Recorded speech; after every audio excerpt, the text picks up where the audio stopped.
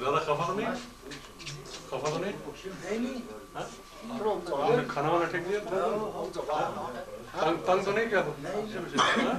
क्या फायदा तुम्हारा राइफल लेके साथ बैठा रहा और क्या फायदा हुआ तुम्हारा? तुम्हारा क्या फायदा हुआ? फायर क्यों नहीं किया बोलते? फायर जी ऐसा हो गया ना, हम तो पीछे बैठा था। तो फिर क्या हुआ? सबका पीछे।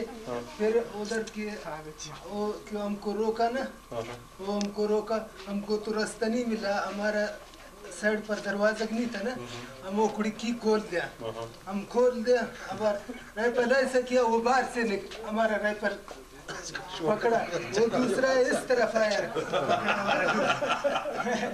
Jest go Brazil loige.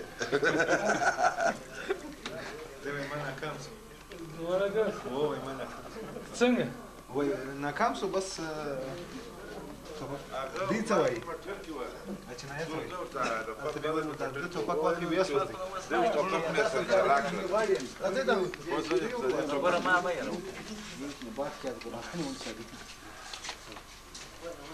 لونګي دی باشته واه موږ لونګي را واه دا چې نه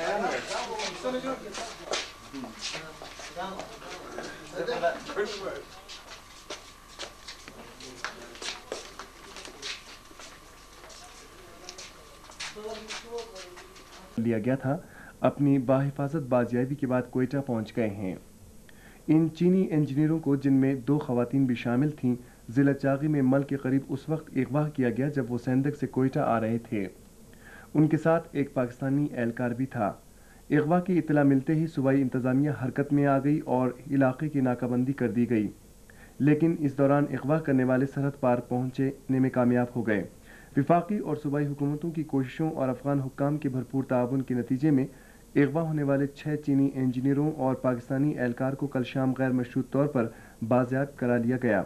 उन्हें सरहद पार करके पाकिस्तान लाया गया था, जहां से रात गए वो कोयटा पहुंच गए। रिहाई पाने वाले चीनी इंजीनियरों ने कहा कि सेंधक मंसूबा पाक चीन दोस्ती की एक अलामत है और वो इस मंसूबे पर पहले की तरह जोश व जज्बे के साथ काम करते रहेंगे। सरकारी ज़राए ने पाकिस्तान टेलीविज़न को बताया कि विफाकी और सूबाई हुकूमत की हिदायत की रोशनी में अगवा करने वालों के किसी मुतालबे पर न तो गौर किया गया और न ही इसे मंजूर किया गया। से मिलने गए। गवर्नर ने कहा कि अगवा का ये वाक़या इंतहाई तशवीश का बायस था, लेकिन विफाकी और सूबाई हुकूमतों और अफगान हुकूमत की अनथक कोशिशों के नतीजे में इस मामले को बखैर खूबी हल कर लिया गया। उन्होंने इस बात पर खुशी का इजहार किया कि चीनी इंजीनियर गैर मशरूत तौर पर रिहा हुए हैं। गवर्नर ने कहा कि हुकूमत की पूरी कोशिश होगी कि आइंदा इस किस्म के नाखुशगवार वाक़यात पेश न आए और सूबे में काम करने वाले तमाम गैर मुल्कियों के तहफ़्फ़ुज़ को यकीनी बनाया जाएगा। चीनी इंजीनियरों ने अपनी बाहिफाजत बाजियाबी के लिए पाकिस्तान की कोशिशों और अफगान हुकूमत के ताउन को खिराज तहसीन पेश किया। बलूचिस्तान के वज़ीर आला मीरताज मोहम्मद खान जमाली ने भी एक बयान में चीनी इंजीनियरों की बाजियाबी पर दिली इत्मीनान और खुशी का इजहार किया है। सूबाई सेक्रेटरी दाखिला और कमिश्नर कोयटा डिवीज़न ने आज कोयटा में एक ब्रीफिंग में सहाफ़ियों को चीनी इंजीनियरों की रिहाई के लिए की जाने वाली कोशिशों के बारे में बताया।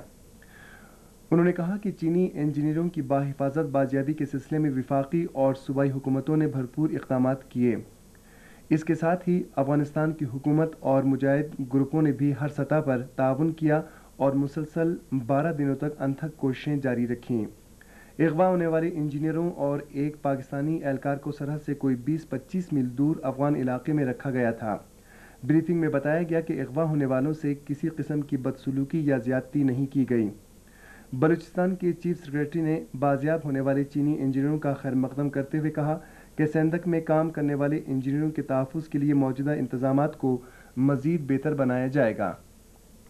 तौर पर रिहाई के बाद कोयटा पहुँच गए हैं। इन इंजीनियरों की बाजियाबी के बारे में पाकिस्तान टेलीविजन के कोयटा के नुमाइंदे जाफर बिलकरामी की रिपोर्ट। जिला चागी में सेंधक मंसूबे पर काम करने वाले 6 चीनी इंजीनियर और एक पाकिस्तानी एहलकार जिन्हें 12 रोज़ कबल नौशकी के करीब अगवा कर लिया गया था, कल रात गैर मशरूत तौर पर रिहा कर दिए गए। कोयटा से तकरीबन 600 किलोमीटर दूर सेंधक मंसूबे पर 800 चीनी इंजीनियर और माहिरीन काम कर रहे हैं और ऐसे दूर दराज इलाके में जहाँ जदीद सहूलतों का फुकदान है, इन चीनी माहिरीन की मेहनत और जांफशानी एक काबिल रश्क अमर है। सेंधक मंसूबे की मजमूई लागत 19 करोड़ 60 लाख डॉलर है, जिसमें 15 करोड़ डॉलर का ज़र मुबादला भी शामिल है। मंसूबे के तहत इलाके से तांबे के अलावा सोना, चांदी और फौलाद निकाला जा रहा है। चीनी इंजीनियरों को, जिसमें 2 खवातीन भी शामिल थीं, इस माह की 19 तारीख को उस वक्त अगवा किया गया जब वो सेंधक से कोयटा आ रहे थे। अगवा की इत्तला मिलते ही तमाम मुतालिका इदारे हरकत में आ गए और इलाके की नाकाबंदी कर दी गई।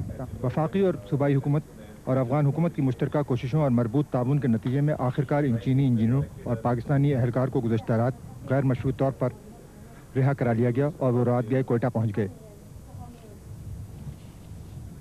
आज कोयटा में बलूचिस्तान के गवर्नर सरदार गुल मोहम्मद खान जोगुज़ई ने चीनी इंजीनियरों से मुलाकात की। गवर्नर ने कहा कि अगवा का ये वाक़या परेशानी और तशवीश का बायस था, लेकिन वफाकी और सूबाई हुकूमत के ताउन से ये मसला बखैर खूबी हल हो गया। वज़ीर आला जनाब ताज मोहम्मद जमाली ने भी चीनी इंजीनियरों की बाहिफाजत वापसी पर इत्मीनान का इजहार किया है। वज़ीर दाखिला चौधरी शुजात हुसैन ने इस्लामाबाद में अखबारी नुमाइंदों से बातें करते हुए चीनी माहिरीन की बाहिफाजत रिहाई पर मसरत का इजहार किया है।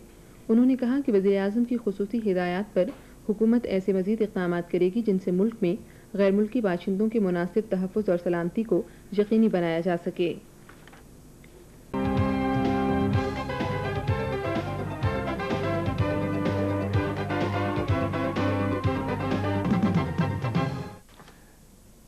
د کندهار گورنر ګل آغا شیرزي نن په کوټه کې د بلوچستان د گورنر سردار ګل محمد خان جوګیزي سره ملاقات وکړي.